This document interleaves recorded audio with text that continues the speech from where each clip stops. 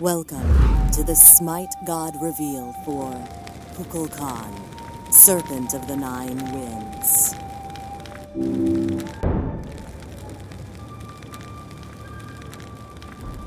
Upon the high winds of Mayan lands rides the feathered serpent Kukulkan, awesome and terrible to behold, majestic yet sinister. Kukulkan embodies the danger and beauty of a double-edged sword. Dotted across the vast forests of the Mayan lands stand great pyramids bearing his serpentine likeness, architecturally perfect so as to catch the light and bring to life those slithering stone statues, painted in blood. Sacrifices were made upon these sites to appease Kukulkan. He is the Lord of death and rebirth. To the world, he brought the four elements, but of wind he keeps control. A great gem worn around his sinuous neck is said to be the source of all air. To the people, he brought the calendar, that glorious, portentous stone disk which counts time to a distant future only to stop abruptly and with horrifying finality. To the battlefield, he brings a legacy of power and domination. Sacrifices made for his favor were measured in blood. But mortal blood is weak. It seems that for Kukulkan's ultimate appeasement, the blood of a god is required.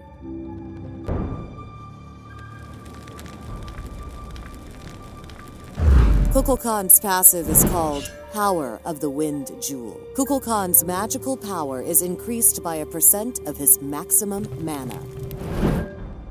His first ability is called Zephyr. Kukulkan fires a projectile breath attack that hits the first enemy in its path, doing damage and slowing all enemies in the area.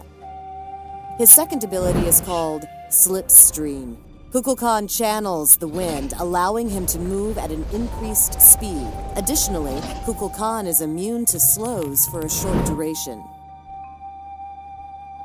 Kukulkan's third ability is called Whirlwind. Kukulkan summons a tornado covering a radius around his ground target location. A smaller tornado branches off onto any enemies that come within the radius, doing additional damage. His ultimate is called Spirit of the Nine Winds. Kukulkan summons the spirit of one of his fallen allies to breathe down destruction onto his enemies in a path in front of him. Enemies hit, take damage, and are knocked to the side.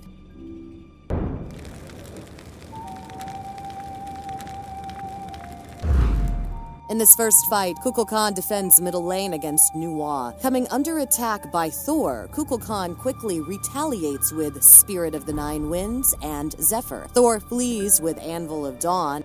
A triple combo by Ymir brings down Kukulkan on the brink of death. Quickly retaliating with Zephyr, Kukulkan brings down the God of Thunder and successfully survives 2 ganks.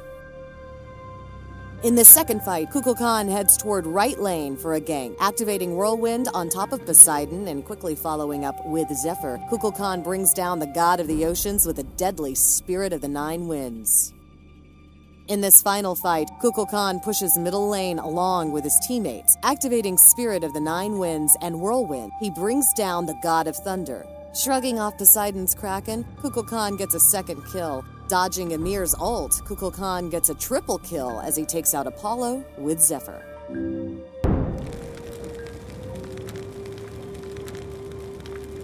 As the Serpent of the Nine Winds, Kukulkan glides across the battlefield to bring devastating damage. Starting him off with Whirlwind can help clear early game minion waves. Next, picking up Zephyr can provide Kukulkan with additional damage as well as a slow. From there, the priorities shift to Spirit of the Nine Winds, Whirlwind, Zephyr, Slipstream.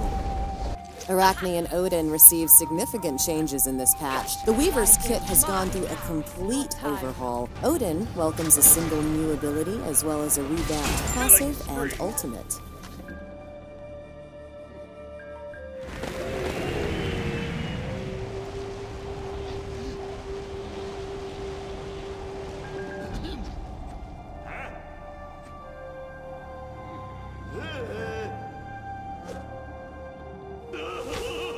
Thanks for watching the SMITE God reveal for Kukul Khan, Serpent of the Nine Winds.